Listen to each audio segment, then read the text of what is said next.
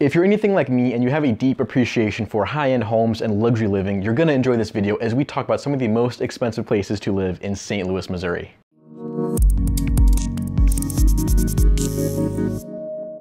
Hey everybody, it's Jacob Pie-Shop. Welcome back to the Living St. Louis channel. Today we are talking all about luxury living in St. Louis. We are going to talk about St. Louis's top 5 most expensive places to live. So let's get into it. If you ever need anything from me or have questions or concerns about St. Louis or anything in real estate at all, always feel free to just give me a call. There is my number, that is my cell phone. Give me a call, shoot me a text, whatever works for you, and I'm always more than happy to talk to my viewers. So let's get into the video. Starting off at number 1, we have Huntleigh, Missouri. Huntleigh is a very wealthy, very small city, although it's kind of more like a neighborhood, located in between Ladue, Frontenac, and Kirkwood. Technically, it is its own municipality, but it shares a police department with Frontenac, and it shares a school district either with Ladue or Kirkwood. So if you live in Huntleigh, your school system is going to be either Ladue schools or Kirkwood schools, depending on where in Huntleigh you live.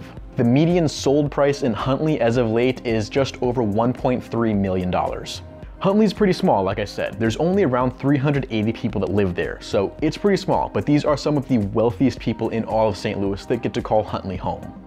Now the area itself, geographically, isn't tiny. There's only a handful of people that live there though, because all of the houses and properties in Huntleigh sit on pretty decent chunks of land for being right in the middle of St. Louis. Obviously, we're not out in the country, we're not out in the boonies where you can just buy 100 acres of land, but compared to the areas around Huntleigh like Frontenac, Woods, or Kirkwood, all of these houses in Huntleigh sit on 4, 5, 6 or more acres of land, which in the middle of St. Louis is a lot of land.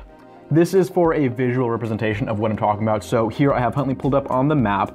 This is the MLS, which is kind of my souped up version of Zillow.com. So this shows the green lines are municipalities. So here we have Huntleigh right here, Frontenac on this side, Ladue over here on the east, Woods down here, and then Kirkwood right below Huntleigh. Now, if we zoom in, this will show you the lot lines. So for reference, over here we have Woods and then Kirkwood down here. These lots are gonna be between a 1/4 acre to a 1/2 acre. So 1/4 acre, 1/3 of an acre, 1/2 acre. These are generally how big the lots are gonna be over here and over here. And then over here on the left, we have Frontenac. Frontenac is more expensive, higher end neighborhood. You're gonna have bigger lot sizes. These are gonna be around 1 acre to 1.5 acres over in Frontenac. And then you see the difference when you look at Huntleigh. So down here, I mean, you have these smaller lots, like down here, what is this, 3 acres down there, all the way up to this big chunk right here in the middle, 60 acres sold in 2018 for $9.8 million. Up here by Radnor Road and Huntleigh Woods, same thing, 3 acres. Huntleigh Woods is gonna be upwards of 2.5 to 3.5 acres. But again, you see the difference in what I'm talking about. Even over here, you know, same thing. They're gonna be around an acre over in Frontenac, and then you come over to Huntleigh, 2, 3+ acres when you buy a home in Huntleigh. And then as you can see on the map, we have 4 homes currently for sale in Huntleigh. They are the green ones, 2.25 million, just under 5 million, and then 6 million here and 5.2 million there. These 3 are what's currently under contract, pending in Huntleigh. There's 3 of them. 2.8 million, 1.45, and 1.7 million. So again, just a visual to show you, this is what the lot sizes look like when you buy in Huntleigh. When you buy in Huntleigh, you're not just buying a house, you're buying an estate. You're getting some decent property. I'm talking impeccable landscaping, beautiful sunset views, private backyard, everything custom about your house you can imagine. Just everything in Huntleigh is the definition of luxury living. Like I said, Huntleigh isn't huge, but it's more than just one street. I mean, it's got several neighborhoods, and these are some of the most prestigious places to live in all of St. Louis. Some of them are Huntleigh Woods, Radnor Road, Squires Lane, or Deacon Drive. I mean, I'll roll the clips for you guys, but these are all immaculate, just impeccable places to live right in the middle of Huntleigh. The houses here all sit on multiple acres of land. We're talking custom estates. Sometimes you'll get a couple sales of, you know, the older homes, the ranch, the teardowns that happen to sit on a couple acres of land in Huntleigh. But I mean, just the land itself is gonna cost you upwards of $1 to $1.5 million, just depending on how much land you buy. I mean, when people buy these ugly teardowns in Huntleigh, those are $1 million homes being torn down to build these massive, beautiful estates. I mean, you're not buying the house, you're buying the location, you're buying the land, some of the most prime real estate in all of St. Louis, and that's why it's gonna cost you at least 7 figures to buy in Huntleigh. The median sold price, like I said, is just over $1.3 million lately, but this number is always fluctuating in Huntleigh, always going up and down just because it's such a small area. So whenever you get one sale, that's gonna drastically impact the median sold price. I mean, every time there's a huge house sold in Huntleigh, every time something closes, the average price just basically shoots up to whatever that sold price was because houses don't sell in Huntleigh very often. To give you an idea of this, in the last year, 6 houses sold in Huntleigh and 15 were listed. And this is because Huntleigh is in one of those areas where it's always a buyer's market. Regardless of what the rest of real estate is doing, it's always a buyer's market simply because there are so few buyers that exist for that kind of home. It's really not uncommon to see things expire a couple times and then finally sell once they're relisted in Huntleigh. It might take a couple years to sell your home in Huntleigh just because it's probably gonna be huge, it's probably gonna be expensive, and there are very few buyers that exist in St. Louis for a home of that size. Currently, there are 4 homes on the market for sale in Huntleigh, and the average of those being $4.6 million. I mean, everything in Huntleigh is just very large, very custom, and very expensive to buy. So there are naturally very few buyers who are capable of purchasing in Huntleigh. Again, everything about Huntleigh is just incredible, very beautiful, the definition of luxury living in St. Louis. Next up, we have Westwood. Westwood is a small village in between Frontenac and Creve Coeur. It's basically just down the street from Huntleigh, and it's actually even smaller than Huntleigh. There's only around 280 people that live in Westwood. It's all centered around Westwood Country Club, which is where it gets its name from, and it's a pretty small area on the map. It's only 0.61 square miles in size, to give you an idea, so it's pretty tiny, and it's basically just a country club community. So Westwood is pretty small, even smaller than Huntleigh, but it has some very high-end and expensive real estate to own.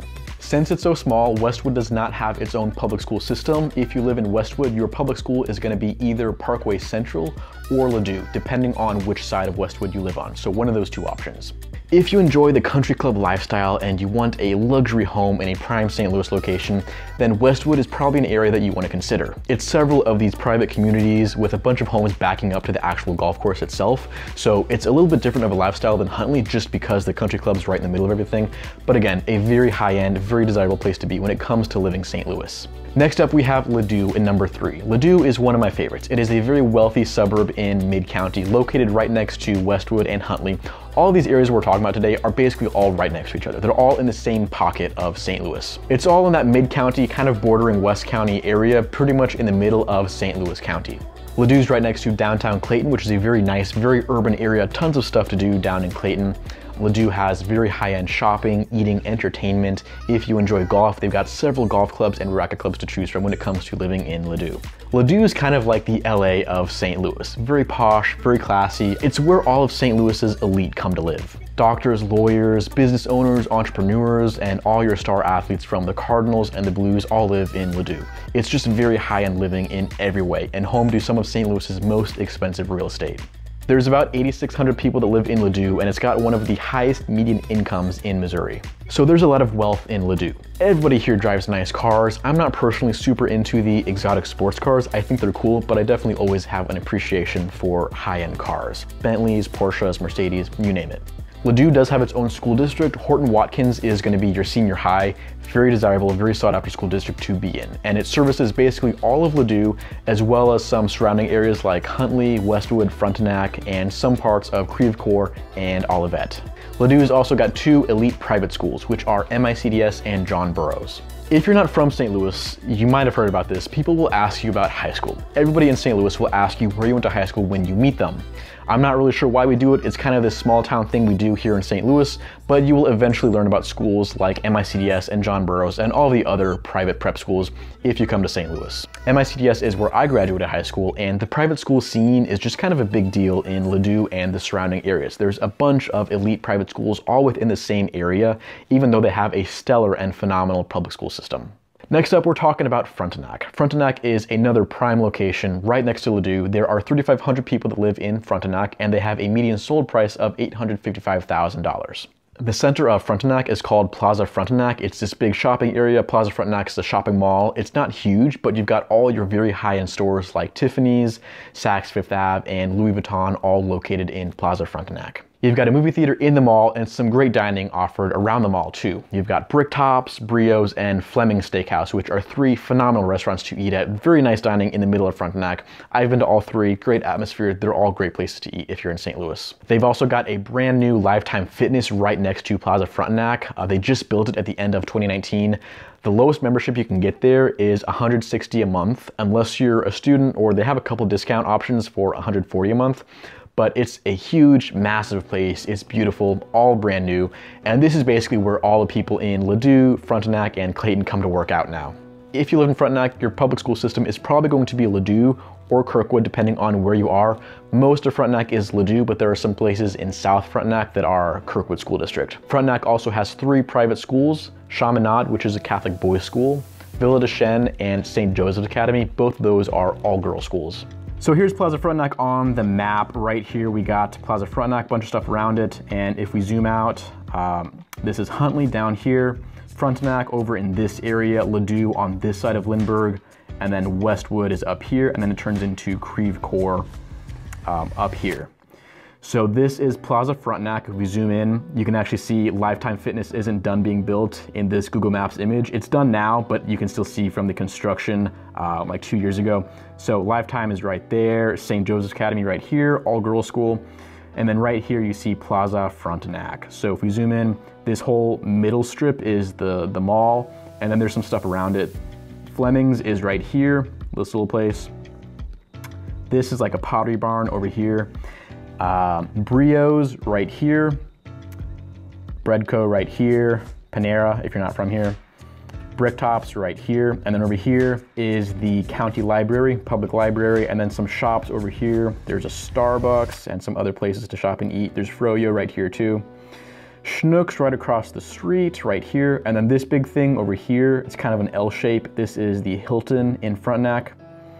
And then these other buildings, there's a bank, some more shopping over here, shops and entertainment over here.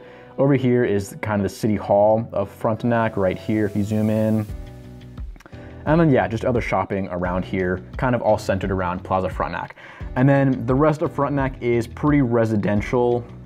So zoom out, this is kind of to give you a aerial view of Frontenac. Got Westwood over here, Westwood Country Club. And all of this kind of in between is Frontenac, this big area right here. Again, Frontenac is a great place to be. I'm always there, either driving through, doing something at Plaza Frontenac, or just grabbing some coffee at Starbucks right across the street. And then finally, we have Town and Country. Town and Country is the last area. It's the furthest west. It is west of Frontenac and Westwood, and it's the biggest in size and population. Town and Country is almost 12 square miles in area, and there's 11,000 people that live there. Town and Country actually started off as a smaller village, with the lot sizes being way bigger than they are now, that sort of offered this nice country living right in the middle of St. Louis. And in some places you can still see that original country charm that gave Town and Country its name. I'm talking white fences, beautiful horse pastures, stunning landscaping, and just these gorgeous homes where at one point all of Town and Country used to look like that. Nowadays, it is a lot more developed than it originally was, with a lot of these big pieces of land split up into smaller lots for custom home sites or beautiful estates being built now. But in some places, you still see that original country look that offered country living in the middle of St. Louis without actually being far outside the city and that urban lifestyle. You still have a lot of really nice country living in Town and Country without actually being far outside the city in the middle of nowhere. You still got shopping, eating, entertainment, and a bunch of urban areas to go to all around Town and Country.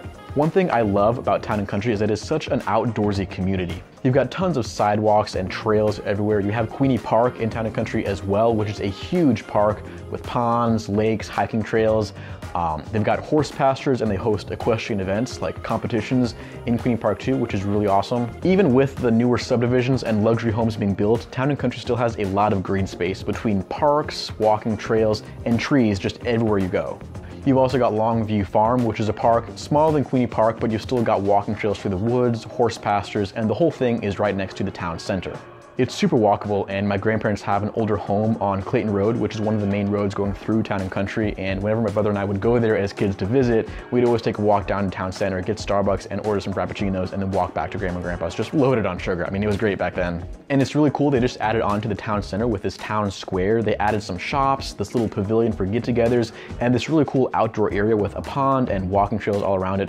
Basically just the perfect image of everything you're gonna see in Town and Country. So that is Town and Country. Again, a very nice, very luxurious, high-end place to live in the suburbs of St. Louis. So that is gonna wrap up this video. I hope you enjoyed learning about some of St. Louis's luxury areas. If there's anything I can do for you, any questions you have, always feel free to give me a call or shoot me a text. That is my cell phone number, and I'm always happy to have conversations with my viewers. As always, don't forget to give the video a big thumbs up down below and subscribe to my channel so you see more content like this in the future. And until the next video, I will catch you later.